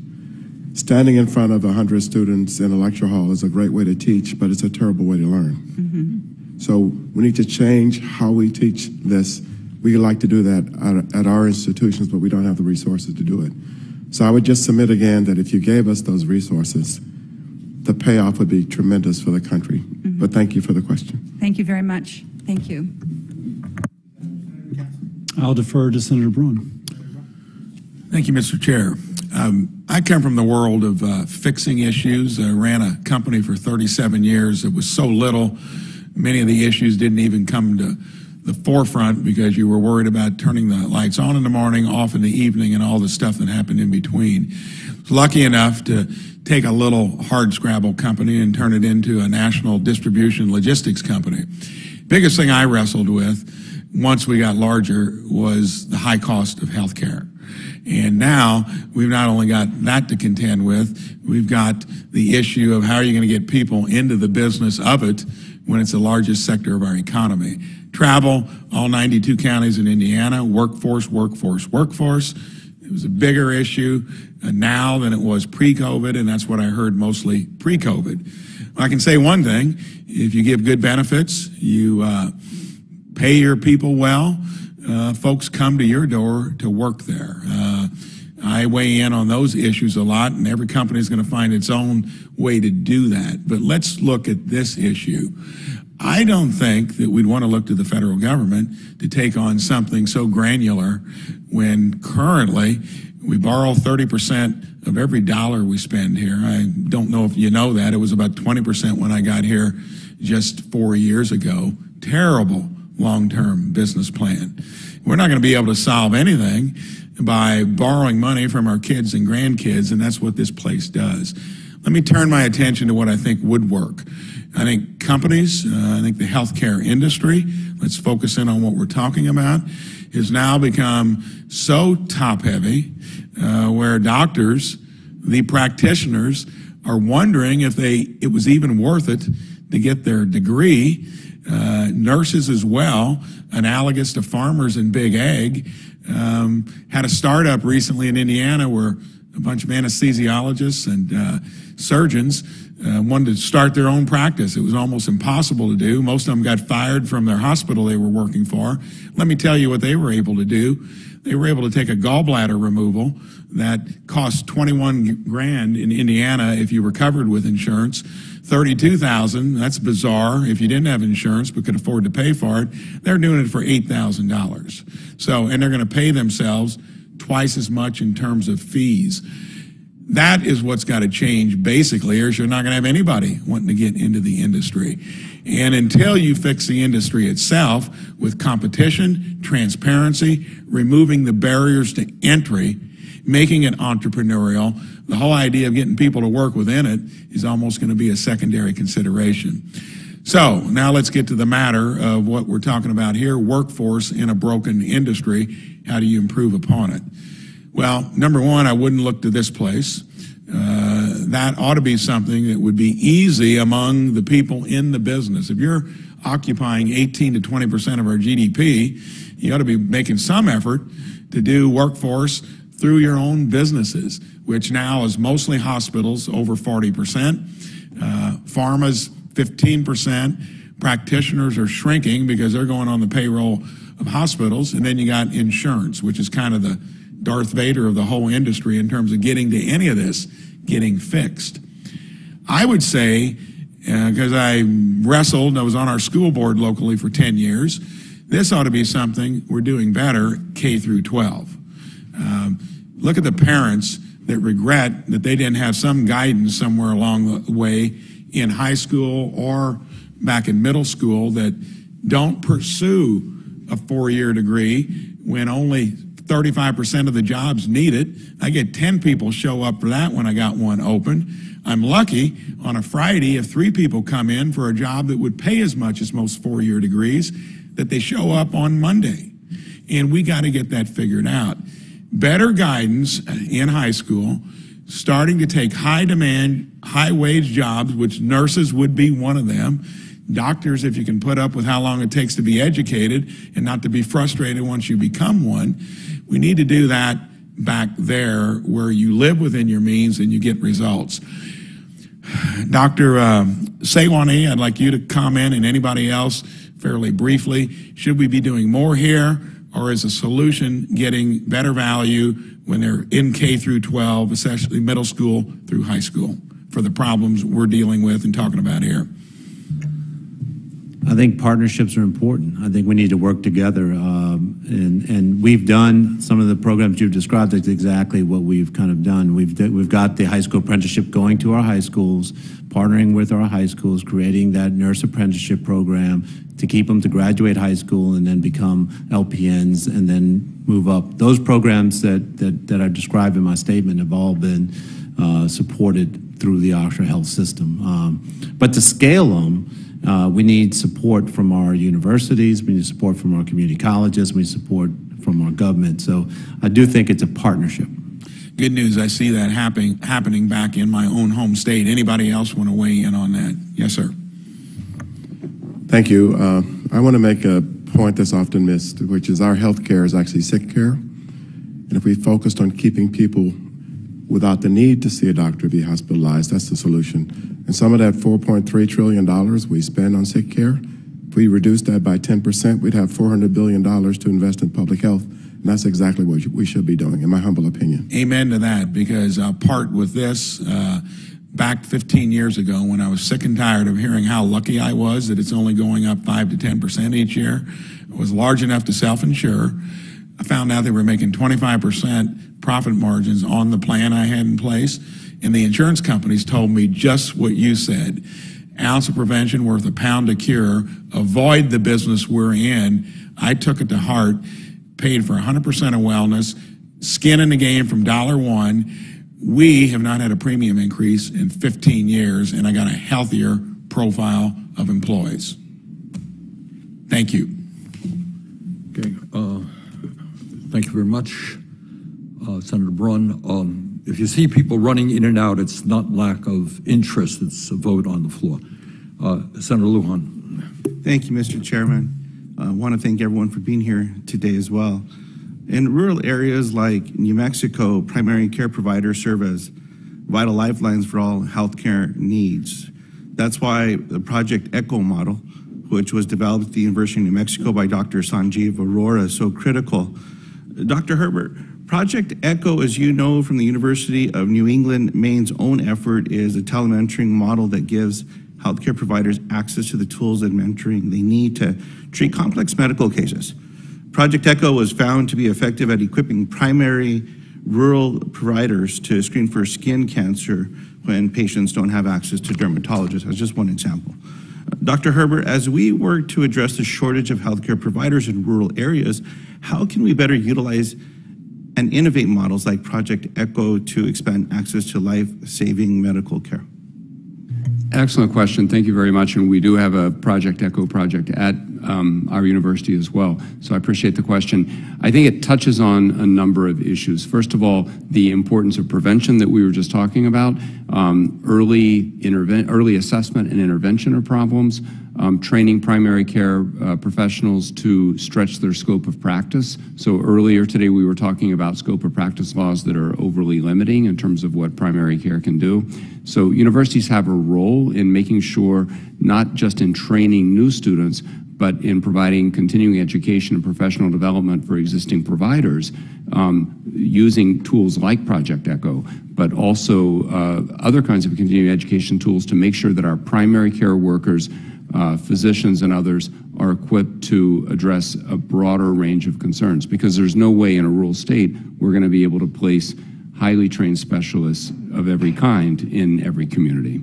I appreciate that very much. And Mr. Chairman, what we've already seen and witnessed the benefits of ECHO models for health delivery, we're starting to see more and more benefit for educational opportunities as well with that ECHO model.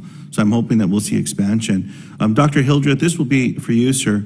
Despite the growing need for behavioral health services, the behavioral health workforce has unfortunately been hemorrhaging workers. More than 122 million Americans and 65% of New Mexicans live in areas with mental health professional shortages. While training and education are critical to build on behavioral health workforce, I want to focus on keeping the providers we have. Dr. Hildreth, how would dedicated retention efforts for behavioral health workers impact this vital workforce? I think the retention is a really important part of our strategy, but I would also say that giving more training in behavioral health to primary care physicians who are at the front lines of this, we're not going to be able to train enough psychiatrists to solve this problem, but by bolstering the training of primary care doctors in behavioral health, that's going to be a big part of the solution. And again, one of the things I worry about is they play such an important role in our healthcare system, but they're, to me, underpaid for what they do, because they're the front line in bringing down the costs. Because if you can catch someone early with a chronic disease and get them into care, that's going to reduce the long-term cost to the country. So I would just suggest that training primary care doctors in behavioral health has to be a part of the solution. Thank you. I very much appreciate that, Doctor. Thank you. Dr. Szanton, how can we explore promoting utilization of services to include midwife expansion and benefits? I've been a big proponent and having to explain to so many that the services that midwives provide is not just delivering babies. To many communities, this is the only care that they have, and they're the primary care providers in the area. So in that respect, how can we explore promoting utilization of these services to not only support these families, but strengthen the healthcare workforce as well? Thank you. Yes, nurse midwives provide really vital care, throughout the postpartum period, prepartum, and during. And they work often with doulas. And I think there's been a lot of emphasis today about rural areas. And I think that focusing also on the infrastructure we do have in rural areas, like postal workers, like daycare centers, like Meals on Wheels, that we've got a lot of infrastructure we can take advantage of for the health of the nation. But back to the midwives, they're just really essential components, often underlooked, and can provide really comprehensive, tailored care. I appreciate that response. And Mr. Chairman, in my closing time, Senator Murkowski was asking some questions around EMS providers as well, which I very much appreciate the attention there. As some of you may know, I survived a stroke a year ago. My sister, who took me to the hospital from a rural community, 30 minutes or so away from Santa Fe, to where I live, had the foresight to stop at a local fire department because they were washing vehicles as she was passing by. That was 5 minutes from my home. Those EMS providers provided incredible care to me, immediately being able to provide stabilization, and I know communicating with that emergency room before I arrived. Had it not been for them, I don't know that I would be here today. So I hope that we will see more support and attention with this kind of service, and especially acknowledging some local governments and communities across the country, their budgets don't allow for that kind of investment. So I thank you for that as well. Well, thank you, Senator. And I did mention that in my opening remarks, and we're going to get back to that. Senator Cassidy has been a true gentleman, scholar, gentleman, allowing his colleagues to go before him. Senator Cassidy. Yes, and I have lots of questions, but even though I'm last, limited time, so I'll go a little rapid fire. It's been a fantastic panel, by the way. I don't know if we've ever seen this much kind of participation from members, and congrats to the chair. I think it's just gone very well, and you've all been really good. Dr. Szanton, happy Mardi Gras to all of those who are not as blessed as you and I to live in New Orleans and for this upcoming weekend. We've got to do something relatively quickly. Facilities for HBCUs, nursing, the pipeline, it's actually kind of okay, it finally gets there. One of the things that I've been thinking about how we could initially, boom, have an impact, aside from immigration change, which would be huge. Dr. Szanton, you mentioned the press of people coming to ERs and even the violence associated with. And I've read that we have an absence of medication-assisted therapy clinics. I'm assuming that a fair number of people come into ERs, and Dr. Hildreth, you're in an urban area as well. Oh my gosh, Dr. Szanton, oh my gosh, that if we had effective MAT in which we were keeping people from coming to the ER because they were less likely to be in overdose or withdrawal, that could be something that could be relatively quickly implemented to have a relatively rapid response. Dr. Szanton? Senator Cassidy, thank you for that question. Look, I couldn't agree more. I think those are critical and important. I think it goes beyond just the medication assistance therapies programs. There's other interventions like It was mentioned digital medicine, digital monitoring, but there's actually digital management programs, digital hypertension, digital diabetes. We did a pilot in 3,000 Medicaid patients in rural areas where we managed their diabetes or their hypertension through the digital program. And we showed in 1 year in a Medicaid population, decreased hospitalizations, decreased ER visits. So I think you're right, Senator Cassidy. We need to move care into the community to prevent the ER visits. That's been a theme from all of you. Dr. Staiger, I have been just chomping at the bit to ask you this question. You ready? The sophistication of your research, you say that the pass rate of licensing exam is down. Now, you've done some sort of multivariate analysis. Is it who's less likely to pass? Is it the online school?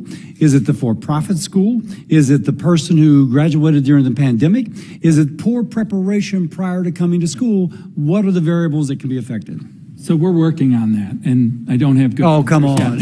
but I have some answers.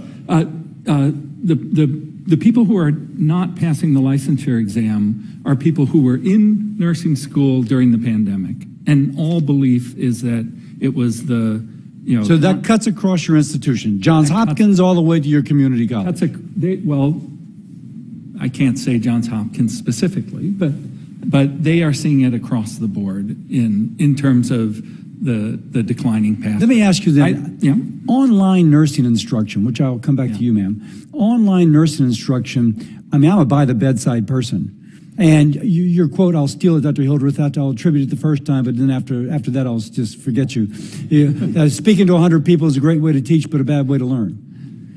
So online seems like a great way to teach, but a bad way to learn for nursing skills. Am I right or am I wrong? Well, I think the challenge has been particularly for clinical skills, right? Yes. That bedside skills.